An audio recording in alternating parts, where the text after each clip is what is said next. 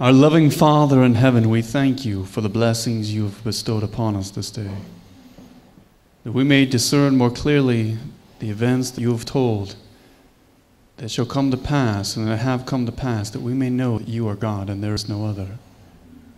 Anoint our ears to hear what the Spirit has to say unto us as your church this day, and give us hearts willing to surrender all, that we may humbly walk with you, and that we may humbly share these messages to a world that knows you not, in a time that is soon to close. Anoint your messenger once again of a double portion of your Spirit, that you would be honored and you would be glorified. In Jesus' precious name we thank you. Amen.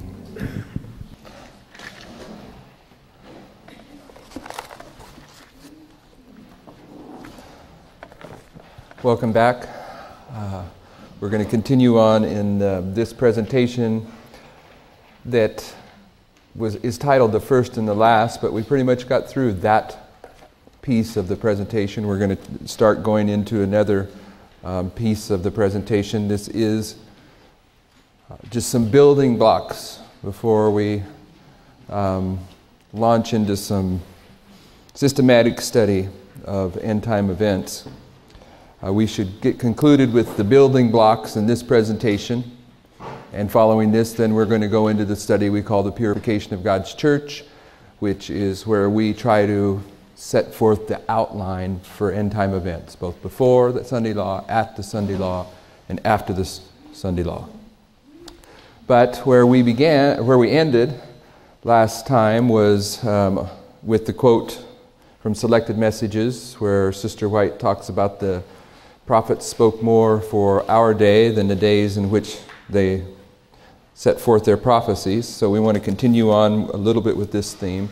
In Acts of the Apostles 5:85, which I believe that we read from last night, it said, in the Revelation, all the books of the Bible meet an end, which I've made a point on that a couple of times so far. In my mind, this is important to recognize that the point of reference for end-of-the-world material is the book of Revelation. That's the foundation of aligning end-time events, is the book of Revelation. This is where all the books come to their conclusion. And in the Revelation, we're going to deal with at least one of the symbolized characteristics of end-time events is found in the Revelation in this presentation, and you can see it on the whiteboard there, the beast, dragon, and false prophet, the three powers that lead the world of Armageddon. And in a quote on the screen from Manuscript Releases, Volume 17, page 18, it says, John beholds the things which will be in the last days, and sees a people working counter to God.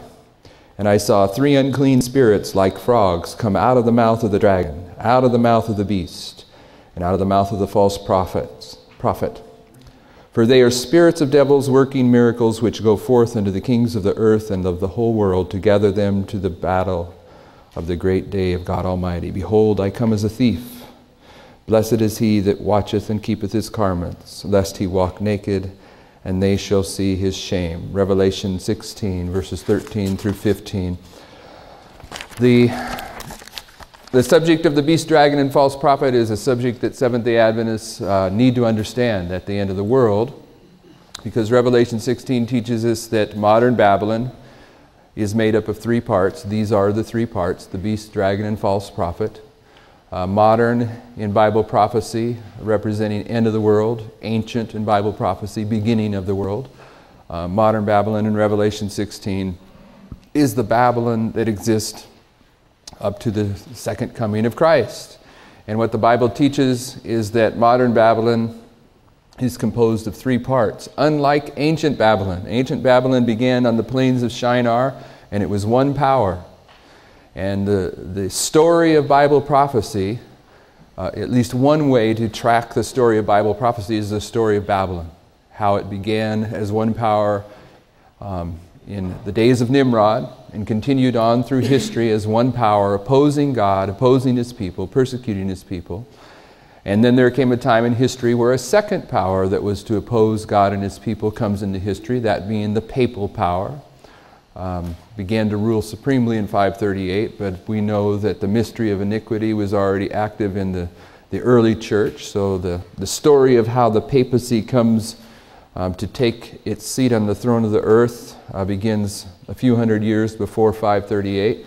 But what I'm wanting us to see here is that Bible prophecy, the power that was struggling against ancient Israel in the Old Testament, was paganism. And Bible prophecy, after it deals with paganism, it introduces a new power that comes into history that's also going to oppose God and its people, and this is papalism. And papalism, we know, would rule the world supremely for 1,260 years. And at the time period that papalism is receiving its deadly wound, a third power is coming into history that's destined to oppose God and its people. And the point is this, I hope we all recognize this.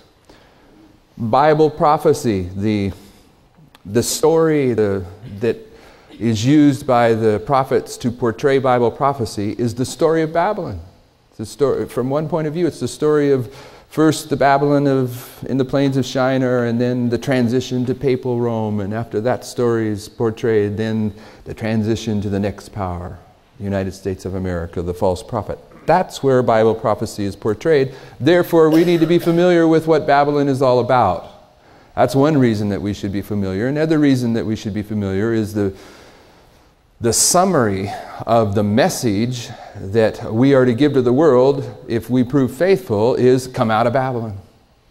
The fourth angel's message. So if we are going to be the people that give this final warning message, come out of Babylon, then logic tells us that we should be the people that are the expert on what modern Babylon is. We should know more about modern Babylon than anyone else. We're the ones that are going to call people out of there. And that being said, I believe that modern Babylon is symbolized throughout Scripture. And in an earlier presentation, I made a statement. I know you heard it. It may not have thought too much about it. Maybe it isn't as significant in your mind as it is in mine. But I truly believe, I'm under conviction. And this is something for me. I've just came under conviction here in the recent past. But I truly believe that when the Millerite time period is repeated at the end of the world, that one of the things that has been identified that took place in the Millerite time period is that William Miller, you can't separate from the Millerite history, that's where we get the name Millerite, is from him.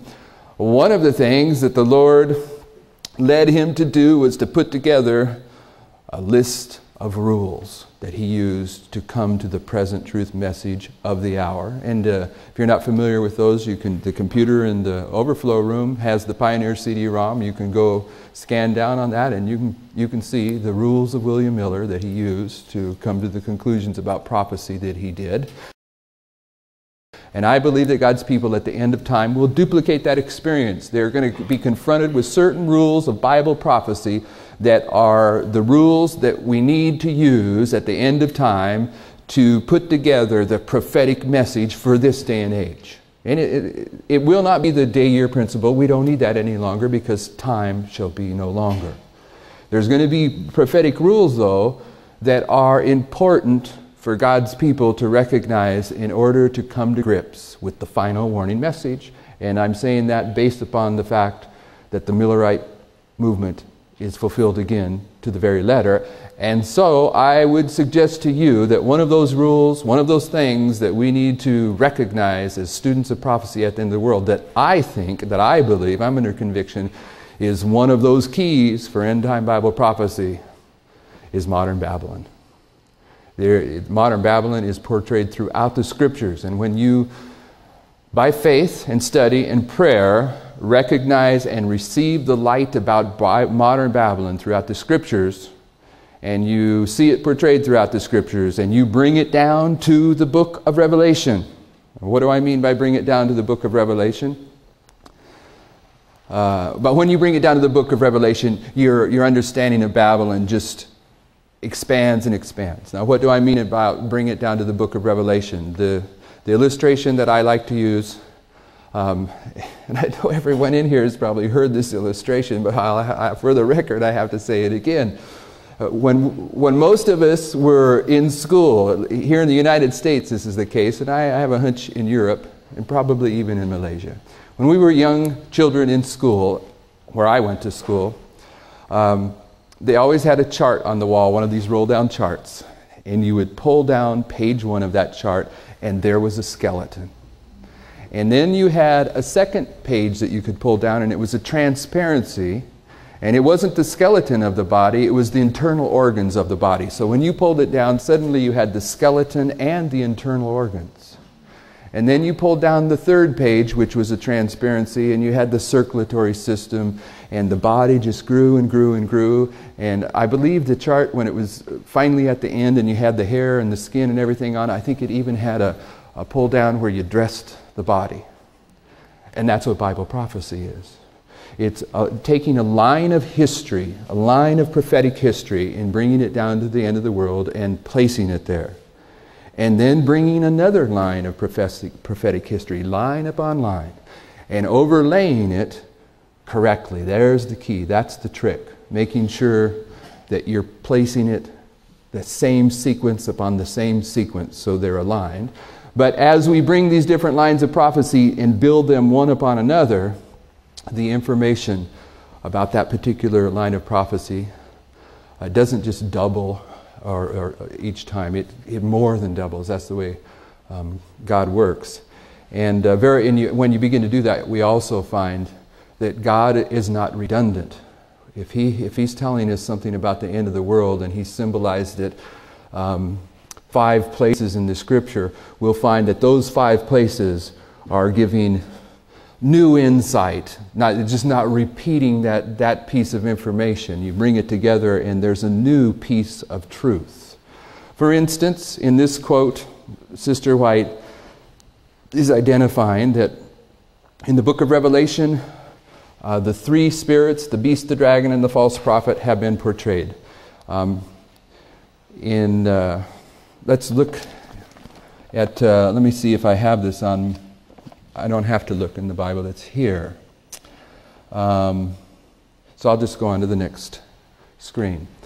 I'm reminding us here in this first quote, against an elder receive not an accusation, but before 2 or 3 witnesses. Now, as we go through this prophecy school, you're going to see me referring from time to time to this principle, upon the testimony of 2 or 3, a thing shall be established. And I think we read 4 or 5 of them previously where we were dealing with simply this rule. Well, this is another verse in the Bible that's teaching the same thing. As I refer to it, it's going to be a different verse. I want you to understand that this rule of upon testimony of 2 or 3 a thing is established pervades the Bible.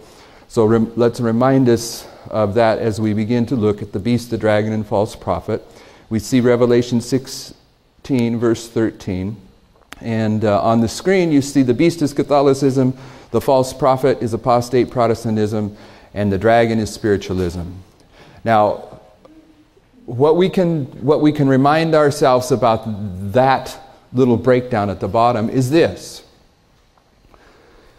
All the prophets were speaking about the end of the world, but they used their words, their intelligence to portray the information that they saw. And this example here on the bottom of your screen, the beast, the dragon, and the false prophet, John the Revelator, when he seen these 3 powers, the words that he chose to use to represent these powers was beast, dragon, and false prophet.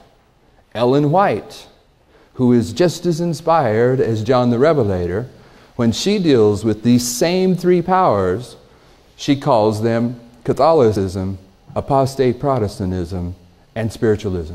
That's the ones we're usually familiar with in Adventism.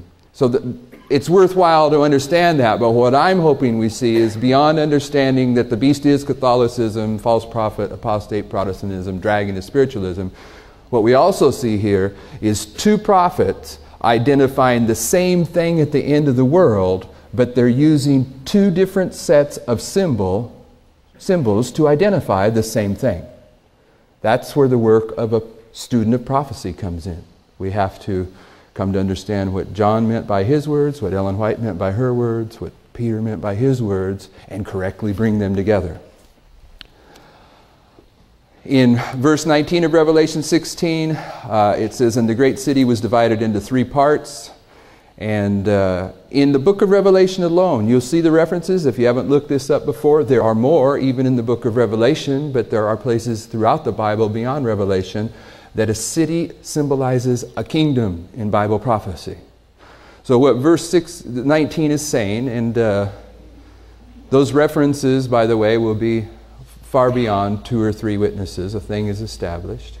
A city in Bible prophecy, a geopolitical kingdom. It's saying the kingdom, the geopolitical kingdom of modern Babylon at the end of the world is divided into 3 parts. And these 3 parts are the beast, dragon, and false prophet. So I want to look at some places in Scripture that are portraying the end of the world and see that the enemy of God, however we want to portray it, in those scenes of the end of the world, the enemy is divided into 3 parts.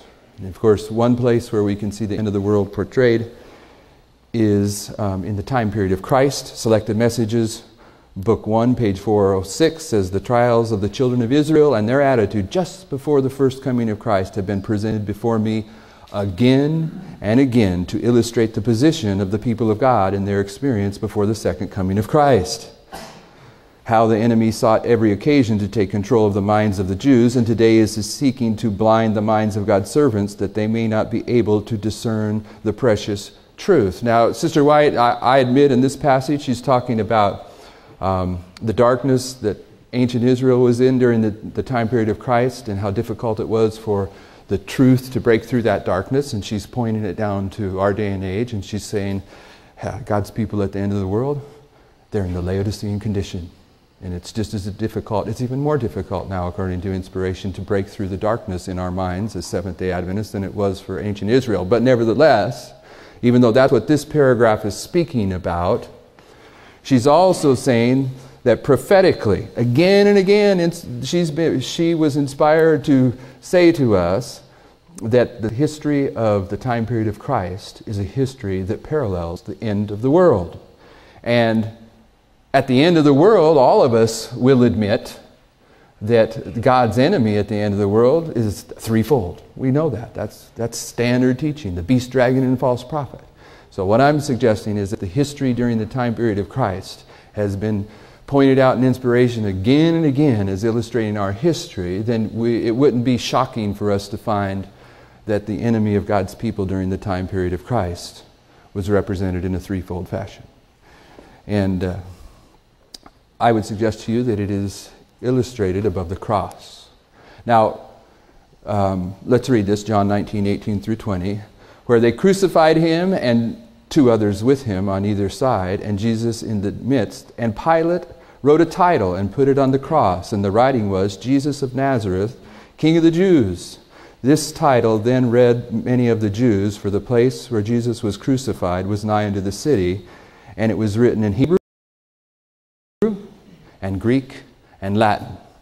And I'm suggesting to you that the 3 enemies in the history of Christ is symbolized in the Hebrew, the Greek, and the Latin. And here's the thing. This is one of the stumbling blocks I think some of us may have to considering modern Babylon in this fashion. One of the stumbling blocks is that we've come to understand that the beast, the dragon, and false prophet is the power that leads the world to Armageddon. So we not only, if we're going to see this power symbolized in God's Word somewhere else, we're expecting to see it portraying the world being led to Armageddon.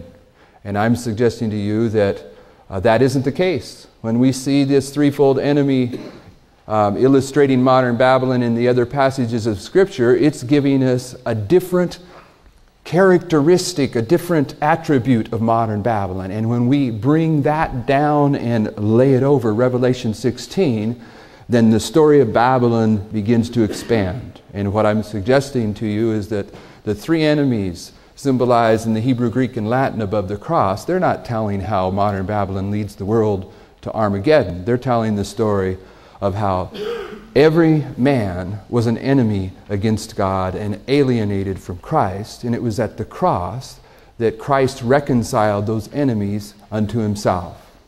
And that in a general sense, in the broadest sense, which the story of Christ is usually the broadest sense of Bible prophecy, the enemies of Christ were broken down into a threefold fashion. Now, it's not simply this. As we go through this study, if you haven't ever looked at this, and I think there's some in here that may not have ever looked at this, we're going to identify characteristics of these threefold enemies that allows you to have confidence that you're on the right track. And one of the characteristics of this threefold enemy, when you find them in Bible prophecy, is that many times two of the three will be in a singular fashion and the other will be in a plural fashion. And I'll explain what I mean by that in a moment. There are certain nationalities in the Bible that are understood as pluralities of people. The Philistines are one of those tribes in the Bible that are made up of a multitude of people. They're the sea people. The descendants of Ishmael are a confederacy of people. But another nation in the Bible that we're specifically told is a plurality of people is the Greeks. And I'm on one slide behind, but let's go over this. We'll get to Greek in a minute. Here's the quote of the enemies of God, Romans 5:10. If when we were enemies, we were reconciled to God by the death of His Son, much more being reconciled, we shall be saved by His life. These are all relatives of Adam. These are all descendants of Adam. You'll see what we mean by relatives as we move forward. These threefold enemies are generally relatives of Israel, but the cross is telling the broad general story. These are descendants of Adam, Hebrew, meaning from the other side, descendant of Shem. Greek, plural. Greek means sons of the Ionians, descendant of Japheth, the one that was going to go out and multiply numerically in the world. And then Latin, spiritually, a descendant of Ham. But two singular, one plural. The Latin and the Hebrew are singular nations, biblically. Greeks are plural. And in Desire of Ages 6:21, and there are other places, but this is one, we're told, these men came from the west to find the Savior at the close of His life, as the wise men had come from the east at the beginning. At the time of Christ's birth, the Jewish people were so engrossed with their own ambitious plans that they knew not of His advent. The Magi from the heathen land came to the manger with their gifts to worship the Savior. So these Greeks, representing the nations, tribes, and peoples of the world, came to see Jesus. So the people of all lands and all ages would be drawn to the Savior's cross. So shall many come from east and west and shall sit down with Abraham and Isaac and Jacob in the kingdom of heaven. Matthew 8:11. In Numbers 22, what I was suggesting about the cross, let me summarize it before I move into Numbers 22. Here's what I'm suggesting, is that in Revelation 16, we're taught that modern Babylon is made up of three entities, the beast, the dragon, and the false prophet.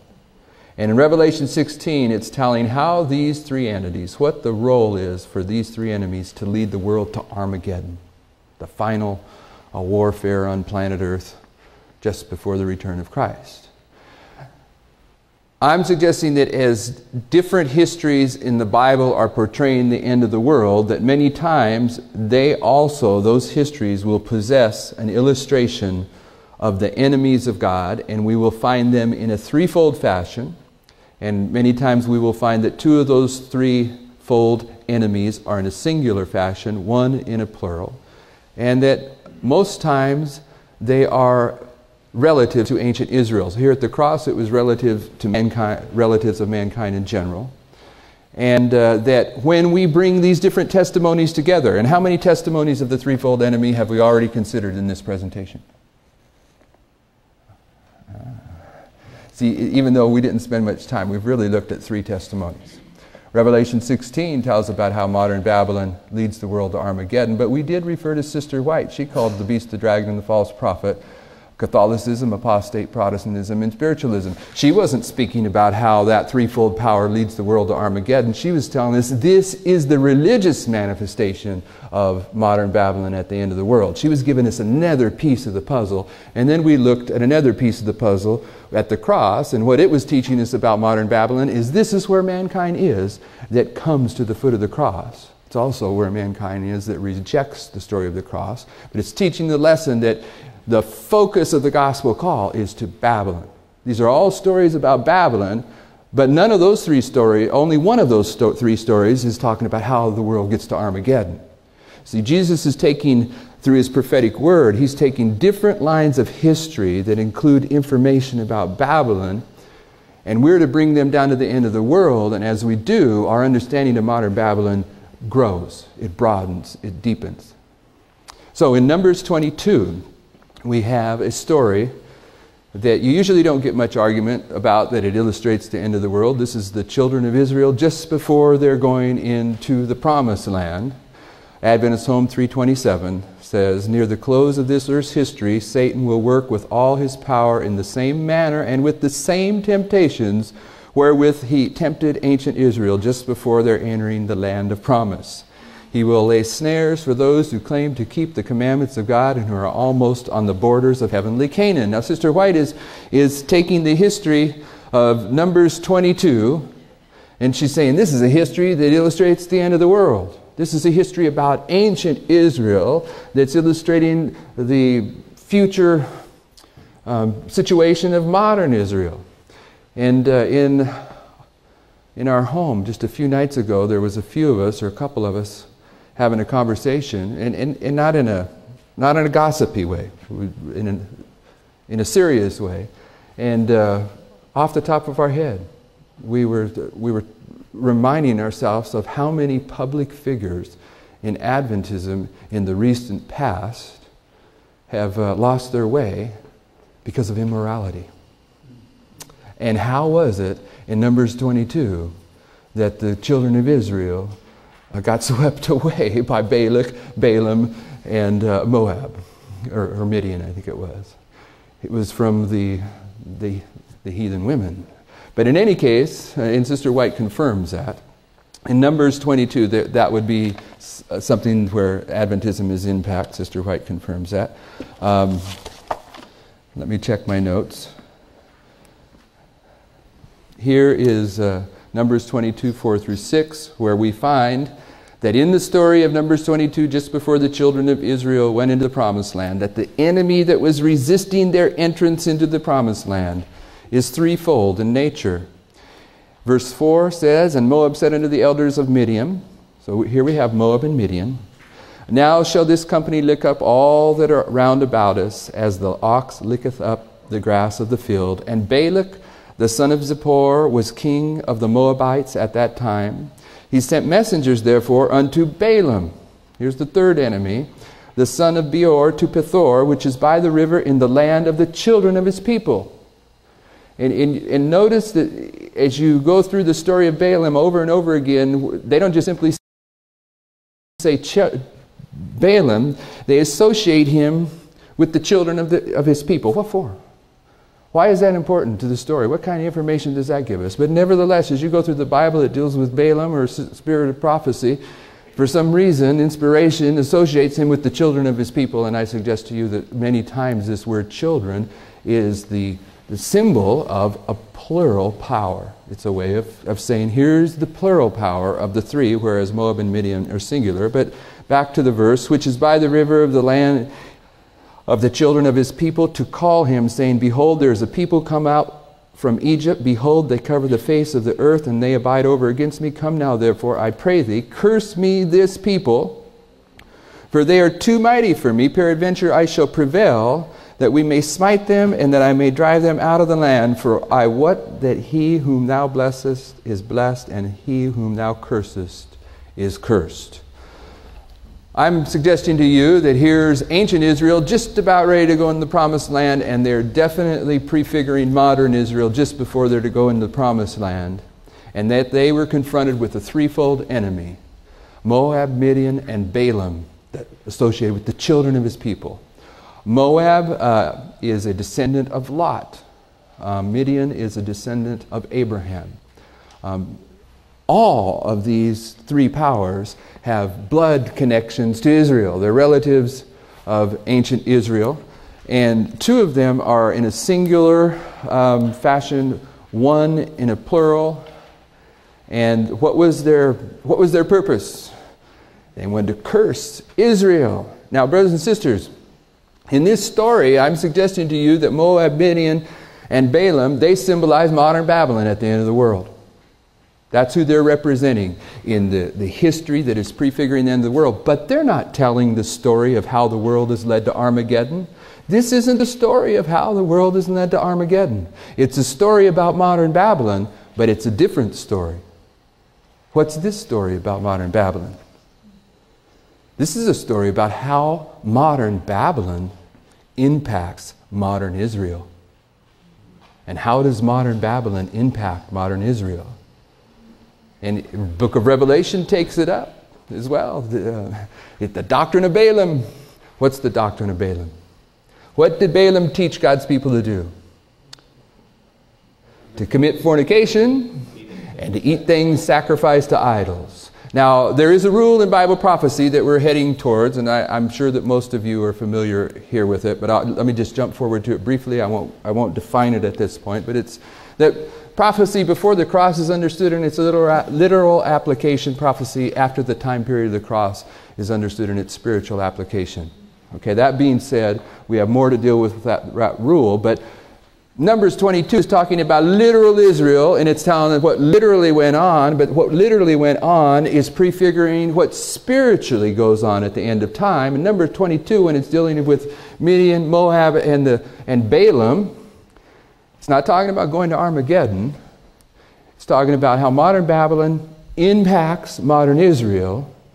And so what does it mean to eat things sacrificed to idol and commit fornication spiritually?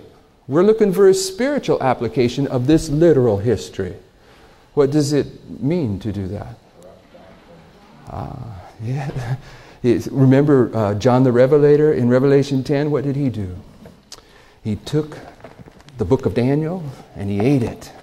And it was sweet in his mouth, but bitter in his stomach. These people are eating something here, but it isn't the Word of God. It's things sacrificed to idols, idolatry.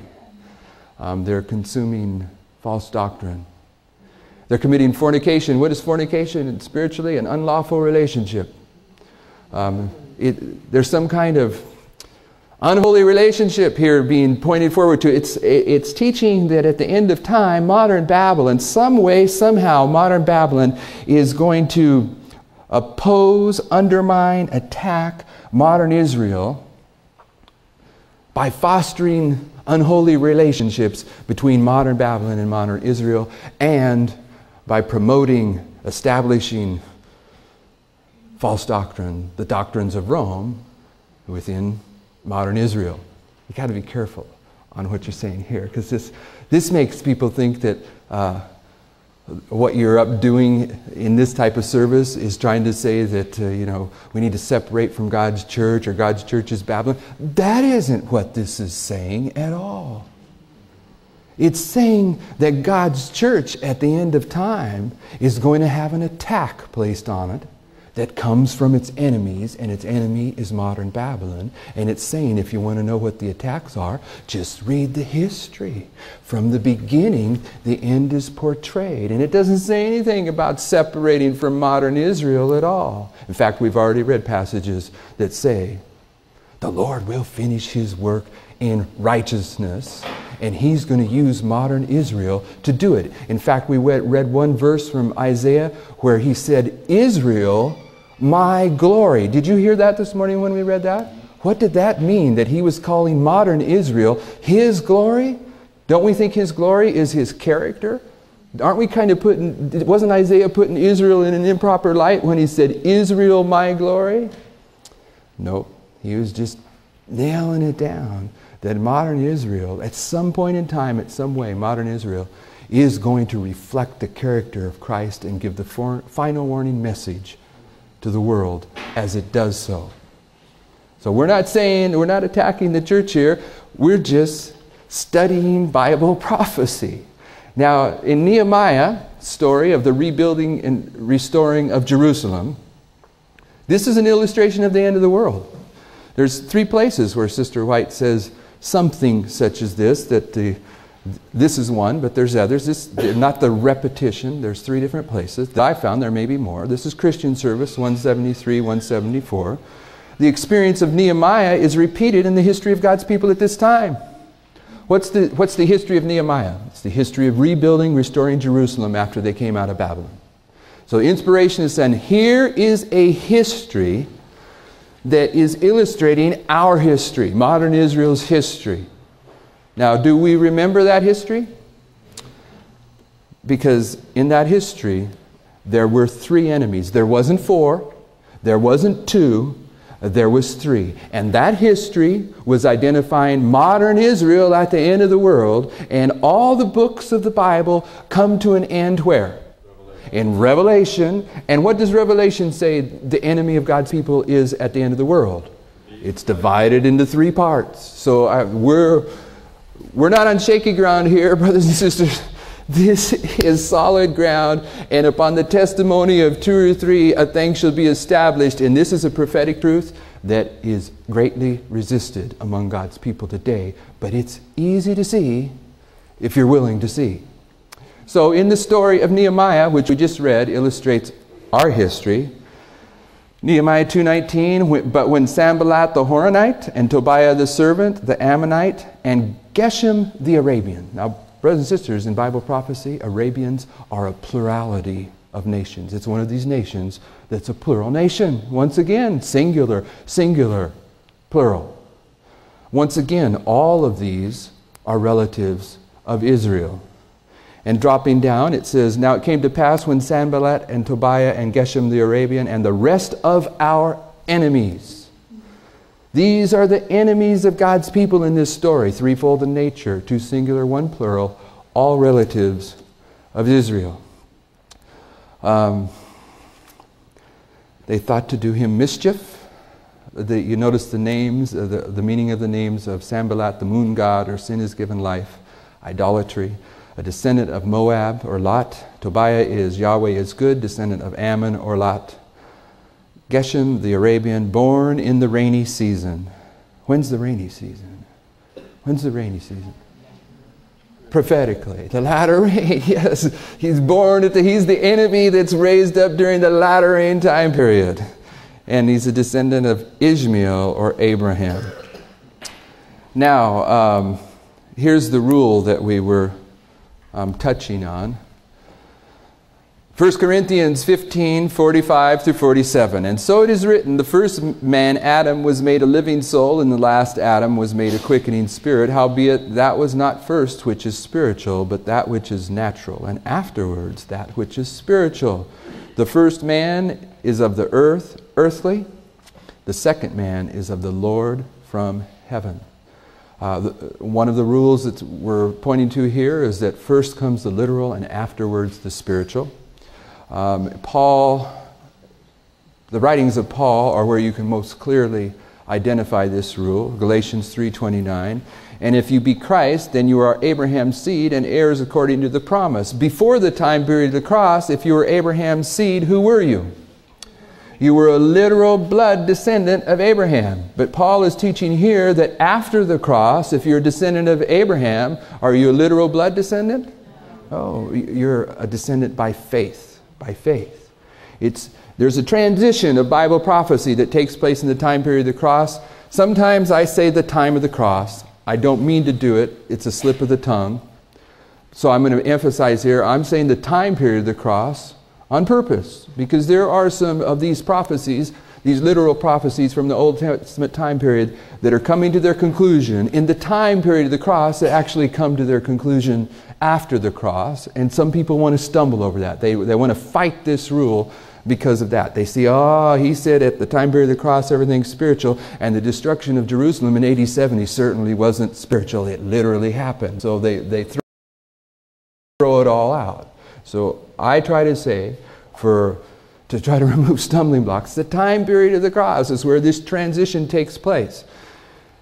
And if you're not familiar with this rule of Bible prophecy, it's the only rule of Bible prophecy I know of that the Catholic Church purposely tried to undermine.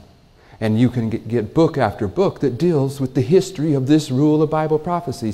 Brothers and sisters, every Protestant reformer at some point in their coming out of Rome or coming to understand Rome, at some point in each of the reformers' experience, they came to identify the Pope of Rome as the Antichrist of Bible prophecy. Every one of them. And it's documented. And the way that they did it is by using this rule. This rule is the rule that allows you to clearly and soundly demonstrate that the Antichrist of Bible prophecy is the Pope of Rome. And because of that, during the Counter-Reformation time period, the papacy purposely sent scholars away to invent rules of Bible prophecy that would destroy this rule that we're talking about. They didn't want anyone to have the ability to identify who the Antichrist was. And they came up with 3, and they're still in the world today, and some of them are even impacting the Seventh-day Adventist Church today. But before the beginning of the 20th century, if you have access to the old Protestant libraries, we have a brother in this room, he's got some old Protestant books that you just covet to have that kind of library.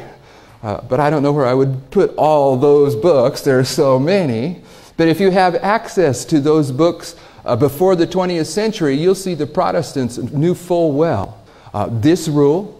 They knew full well the history of Rome inventing the counterfeit rules to destroy this, and they wrote books about it. And Protestant had nothing to do with the false rules that Catholicism invented until when? It was like a Trojan horse. There was a man that published a Bible, and he decided he was going to put Bible notes in his Bible. And he used those rules of prophetic interpretation, and he put them in this new Bible, and the Protestants began to take this new Bible, and by beholding, you become changed. And that Bible was called the Scofield Bible. They came out in the early part of the 20th century. And from that point on, those rules of Bible prophecy began to be received in the Protestant world, and they're even in Adventism today. But nevertheless, there was a time when Protestantism knew this history, and they knew this rule. And it's one of the most, if not the most important rule in setting forth prophecy in its right light. Galatians 4:22 through 26, 28 and 29 says, "For it is written that Abraham had 2 sons, the one by a bondmaid and the other by a free woman. But he who was of the bondwoman was born after the flesh, but he of the free woman was by promise, which things are an allegory. For these are 2 covenants, the one from Mount Sinai, which gendereth to bondage, which is Agar. For this Agar is Mount Sinai in Arabia, and answereth to Jerusalem, which now is, and is in bondage with her children. But Jerusalem, which above is free, which is the mother of us all." Let me ask you a question. Before Paul wrote this, say 50 years before Paul wrote this, before Jesus was born, let's go back into that history. Before Jesus was born, was Jerusalem above? No, it was literal Jerusalem. But during the time period of the cross, then inspiration tells us Jerusalem now is Jerusalem above. There's a change that comes in Bible prophecy during the time period of the cross. But Jerusalem which is above is free, which is the mother of us all. Now we, brethren, as Isaac was, are the children of the promise. But Isaac was literally a blood descendant. We're descendants, but by faith, not by blood. But as then, he that was born after the flesh persecuted him that was born after the Spirit. Even so, it is now. Romans 2:28 and 29, "For he is not a Jew which is one outwardly, neither is that circumcision which is outward in the flesh, but he is a Jew which is one inwardly, and circumcision is that of the heart in the spirit and not in the letter, whose praise is not of men, but of God." Before the cross, literal. After the time period of the cross, spiritual. And if you had time to look at it, you would realize also that at the second coming of Christ, what happens? At the second coming of Christ, it goes back to literal. But we generally don't spend much time there because we're dealing with the time period before the second coming of Christ. So, in Balaam, in story of Nehemiah and Balaam, we have two illustrations of modern Babylon. We have in Balaam, Midian, and Moab, in the children of Israel entering into the promised land. And then in the story of Nehemiah, the rebuilding and restoration of Jerusalem, we have Sanballat, Tobiah, and Geshem. These two stories, neither are telling how modern Babylon leads the world to Armageddon. But they're tied together in terms of the story that they are telling. They're both telling the story of how modern Babylon attacks modern Israel at the end of the world. And in Revelation 2, 12 through 14, we've already referred to this. The doctrine of Balaam is to eat things sacrificed unto idols and commit fornication. And here in the next quote, Revelation 10, 9 and 10, we see an illustration of what it means to eat. And we have from Acts 7, 41 to 43, the idolatry, the false worship of idolatry set forth for us. Now, in Numbers and Nehemiah, in Numbers 13, 1 and 2, these verses to me are key for this reason.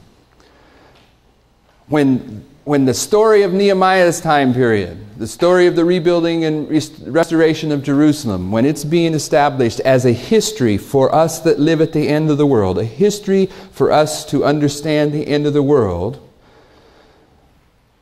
that history of Nehemiah has three enemies in it. Two singular, Tobiah, Sanballat. One plural, the Arabian, Geshem. Relatives. Modern Israel. This is modern Israel. That history is teaching us something about the end of the world, not how do you lead the world to Armageddon.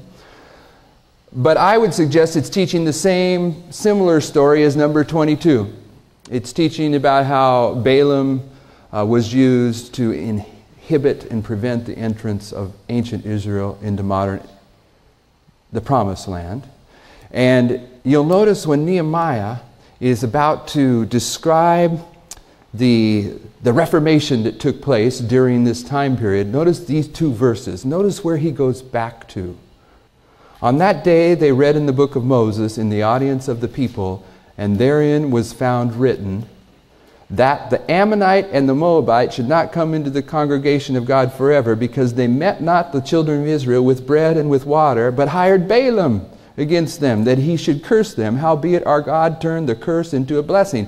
When Nehemiah is going to describe the Reformation that took place against Tobiah, Sanballat, and Geshem, the first thing he does in these verses is he says, you need to remember Numbers 22. In other words, he's saying the history of Numbers 22 prefigured the history of Nehemiah. He ties them together, and sure enough, the story of Nehemiah and the story of Numbers are stories of modern Babylon, but they're stories about how modern Babylon attacks modern Israel at the end of time.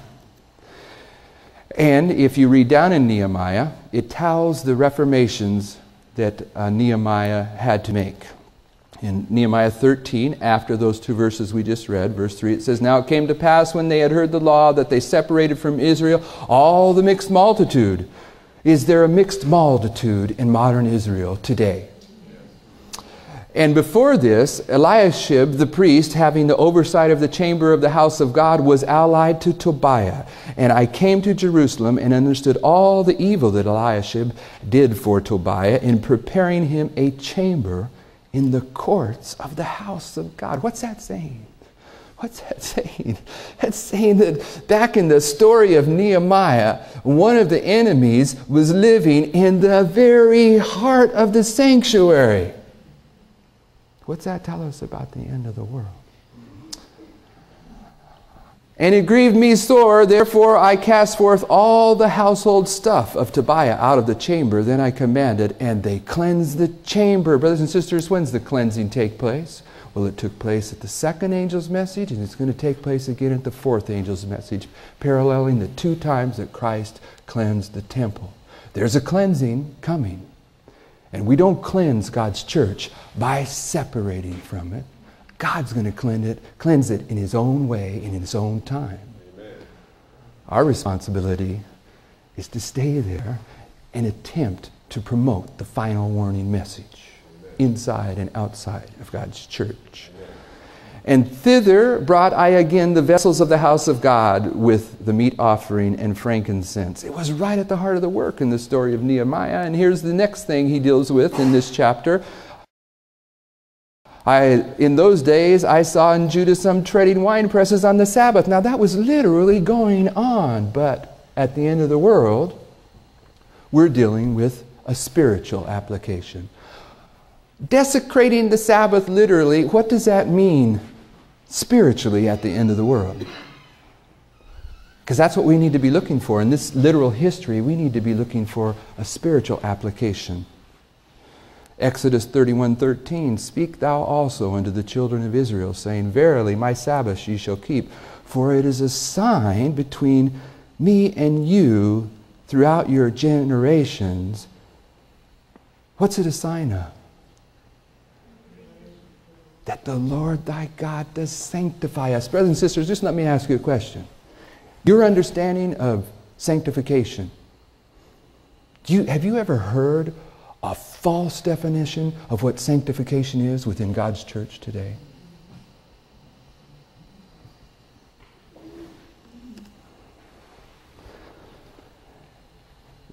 Further on in the chapter, in those days also I saw Jews that had married wives of Ashdod and Ammon and of Moab, and their children spake half in the speech of Ashdod and could not speak in the Jews' language, but according to the language of each people. What does it mean to be married spiritually to pagan wives? What's a woman spiritually in Bible prophecy? A church. What's it mean to be married to a church? We're in some kind of relationship. This is the fornication of the story in Numbers, right? An unlawful relationship with someone that we're not to be in relationship with. So, what am I saying? Here's what I'm saying. I'm saying this. First off, we're going to deal with these three enemies several more times in this prophecy school. We're bringing it to a conclusion here. What we're doing here is suggesting to you that one of the symbols of Bible prophecy, one of the principles of Bible prophecy that we need to know as we go through the rest of this school is that modern Babylon at the end of the world is divided into three parts, and that it's illustrated several places in Scripture. But the point of reference for them all is Revelation 16. And as it says on the screen, Revelation 16 is telling us how modern Babylon leads the world to Armageddon.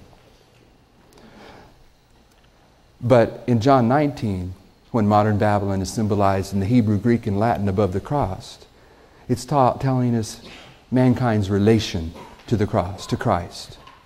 How all of men are alienated and strangers from Christ. And how He's calling them back at the cross. It's another aspect of Babylon. Has nothing, well, I'm not saying it has nothing, but you really got to make a stretch to say that the cross is talking about leading the world to Armageddon. You understand my point. It's a different piece of the puzzle. Revelation 16 is the skeleton. This is the organs. And what's Numbers 22? Is it telling us how the world goes to Armageddon? No, it's telling us modern Babylon's attack on modern Israel. This is the circulatory system. And I would suggest that Nehemiah 2 is a second testimony about this truth. It's added light on modern Babylon's attack on modern Israel at the end of time. But this isn't the only place that modern Babylon is illustrated in Bible prophecy. And the other places it's illustrated, there are other pieces of information about the role and the purpose of modern Babylon in Bible prophecy.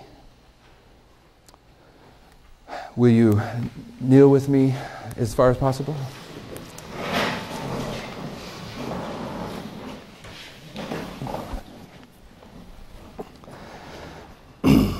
Heavenly Father, we thank you for the time we've spent in setting up this foundation for our prophecy school.